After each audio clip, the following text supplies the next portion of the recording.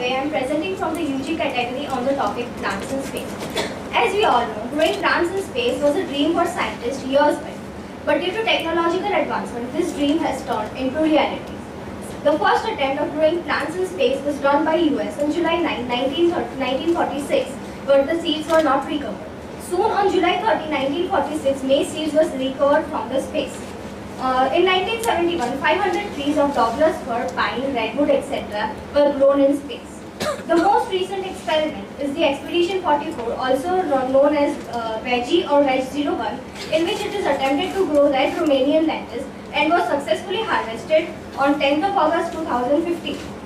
As in the topmost picture you can see, a typical experiment begins in the lab on an earth in which petri plates are seeded with plant tissue culture in the nutrient gel media which provides the water and nutrients required by the plants. The plates are then wrapped in dark cloth and sent to the International Space Station. Once docked, an astronaut inserts the plates into the plant growth hardware. Here there is no gravity to guide the roots, so the plant roots respond to the light and grow according to the blue light which is discovered to be guiding the roots through the medium. It is also known that genetic modifications have been observed in the plants grown in space.